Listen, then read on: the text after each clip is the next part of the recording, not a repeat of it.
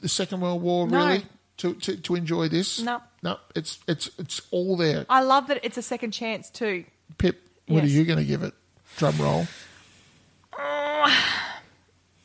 Did you really enjoy it? I reckon a 7.5.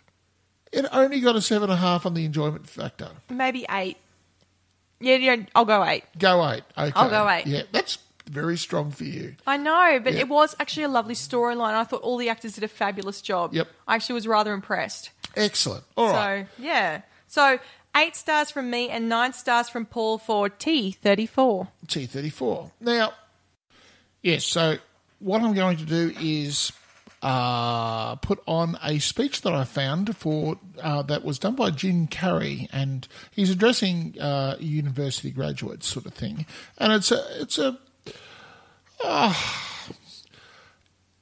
I think it's his own thoughts and feelings and everything like that, but I think there's just an awful lot of good stuff that you can pull out of it. Not all of it will be necessarily applicable to people listening, but I think if you can't find 2 or 3 things to keep in the back of your mind on a daily basis, then you weren't listening hard enough. So here it is. My father could have been a great comedian, but he didn't believe that that was possible for him. And so he made a conservative choice. Instead, he got a safe job as an accountant.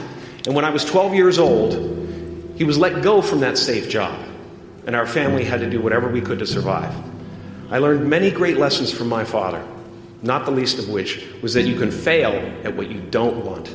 So you might as well take a chance on doing what you love. It's not the only thing he taught me, though. You know, I watched the effect of my father's love and humor and how it altered the world around me. And I thought, that's something to do. That's something worth my time. It wasn't long before I started acting up. You know, people would come over to the house and they'd be greeted by a 7-year-old throwing himself down a large flight of stairs. They would say, "What happened?" And I would say, "I don't know. Let's check the replay." I'd go back to the top of the stairs and come back down in slow motion.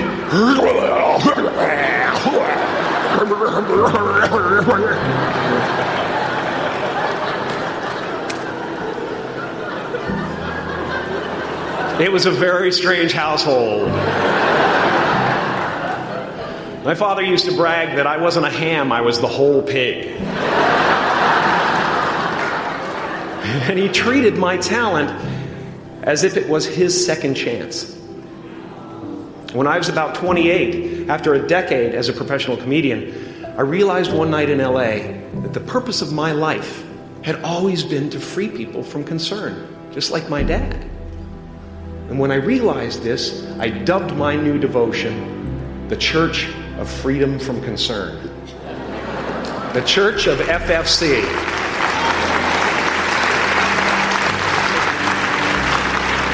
And I dedicated myself to that ministry.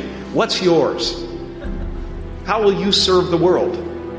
What do they need that your talent can provide? That's all you have to figure out.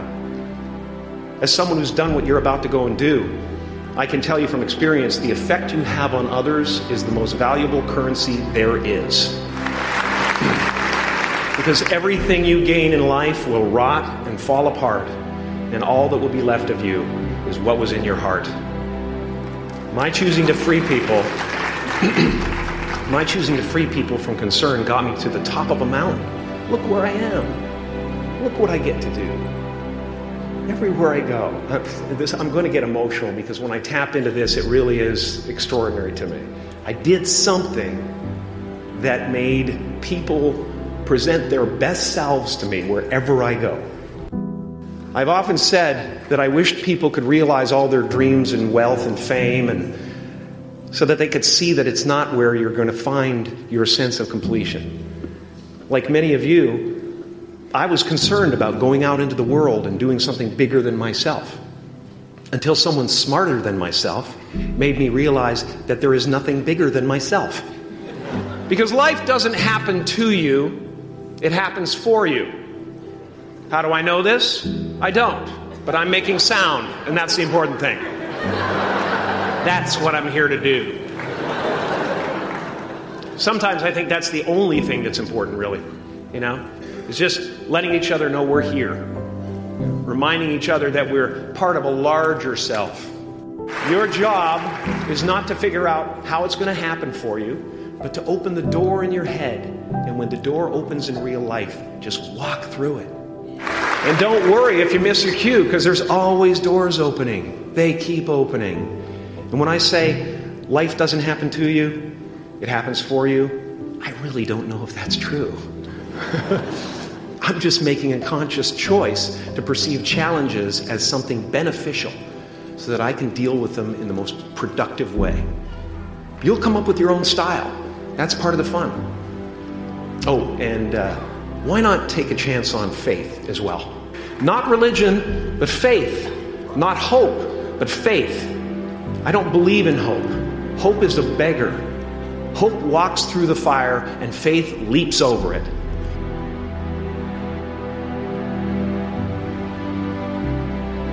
I used to believe that who I was ended at the edge of my skin. That I had been given this little vehicle called a body from which to experience creation. And though I couldn't have asked for a sportier model. It was, after all, a loaner and would have to be returned. Then I learned that everything outside the vehicle was part of me too. And now I drive a convertible.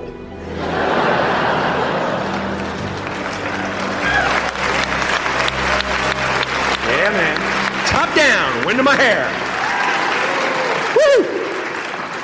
I am elated and truly excited to be present and fully connected to you at this important moment in your journey.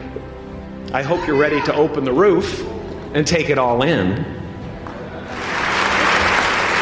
You are the vanguard of knowledge and consciousness, a new wave in a vast ocean of possibilities. On the other side of that door, there's a world starving for new ideas, new leadership. I've been out there for 30 years. She's a wildcat.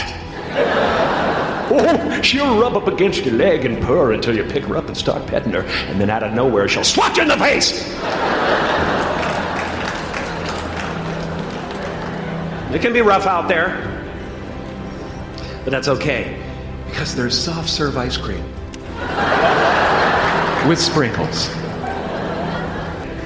Sometimes it's okay to eat your feelings. Now, fear is going to be a player in your life, but you get to decide how much. You can spend your whole life imagining ghosts, worrying about the pathway to the future, but all there will ever be is what's happening here, and the decisions we make in this moment, which are based in either love or fear. So many of us choose our path out of fear disguised as practicality. What we really want seems impossibly out of reach and ridiculous to expect, so we never dare to ask the universe for it. I'm saying I'm the proof that you can ask the universe for it. Please.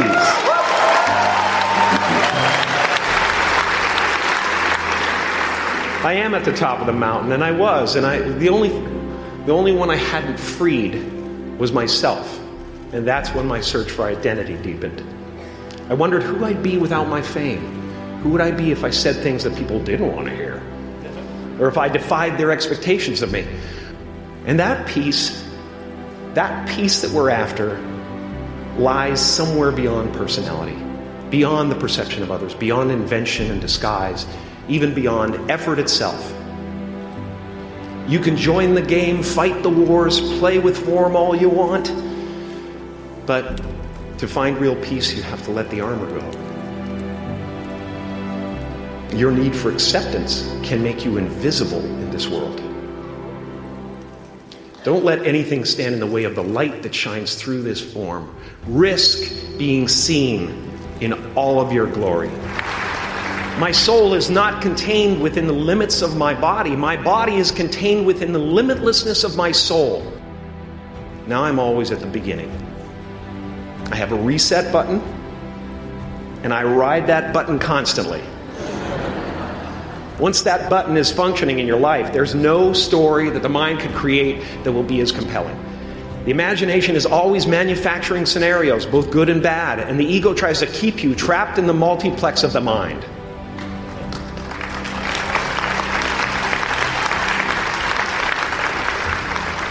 Our eyes are not viewers. They are also projectors that are running a second story over the picture that we see in front of us all the time. Fear is writing that script, and the working title is I'll Never Be Enough. I had a substitute teacher from Ireland in the second grade that told my class during morning prayer that when she wants something, anything at all, she prays for it and promises something in return, and she always gets what she wants. Well, I'm sitting at the back of the classroom, thinking, wow, my family can't afford a bike, So I went home and I prayed for one. And I promised I would recite the rosary every night in exchange. Broke that promise. But 2 weeks later, I got home from school to find a brand new Mustang bike with a banana seat and Easy Rider handlebars. Yeah. From fool to cool. My family informed me that I had won the bike in a raffle that a friend of mine had entered my name in without my knowledge whatsoever. So that type of thing has been happening to me ever since. And as far as I can tell, it's just about letting the universe know what you want and working toward it while letting go of how it comes to pass. No matter what you gain, ego will not let you rest. It will tell you that you cannot stop until you've left an indelible mark on the earth, until you've achieved immortality. How tricky is this ego that it would tempt us with the promise of something we already possess? Relax and dream up a good life. What'd you think of that? Oh, wow. Didn't Jim Carrey do an awesome job? I think that was pretty good, wasn't it? That was great. I really enjoyed that. I like when you find cool speeches by people. Did I, though?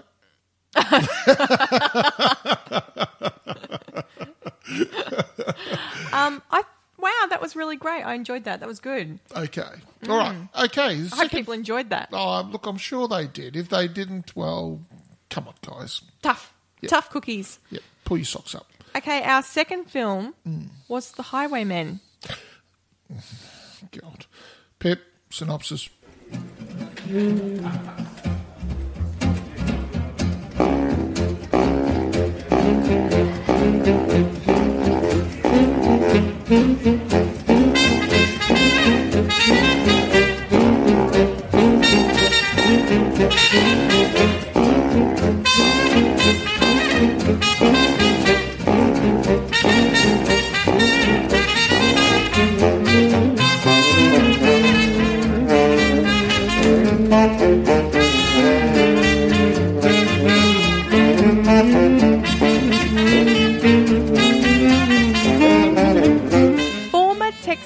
Ranger Frank Hammer is asked by governor officials to stop the notorious Bonnie Parker and Clyde Barrow. Collecting his old comrade in arms, Maney Gault, along the way, they hunt the outlaws across the southern states of America. You didn't tell me Kevin fucking Costner was in it, did you? No, I didn't, but I knew you wouldn't watch it if I did. Now, okay, Pip. Let me just ask this question to you. Now, you watched the whole show, I'm assuming. I watch every film before I rock up here. Okay. Now, Woody Harrelson, always a delight. He's great. Sometimes, I sometimes hack on him like I did with Planet of the Apes, the war one, which I thought was probably the low point in his career. But by and large, look, I like Woody Harrelson because he is a very, how can I put it? He's a guy, you watch his face and he's got 1,000 emotions chasing each other across his face. I think the way he does this, I've gone through this so much and it's hurting me, but I'm still going on it because I feel like I need something in my life. As opposed to Kevin Costner, right? Who sat there through this whole fucking film like a block of fucking wood. He's supposed to be. I don't care. I think he's, in his mind, I think he's trying to be Clint Eastwood. I do. And he's not Clint Eastwood. He's not a patch on Clint Eastwood. Racist old fuck that Clint Eastwood is. But I said we had to put up a Kevin Costner film. And you went, oh, no, I'm not watching the Waterworld or whatever else. But is he shit or not? Because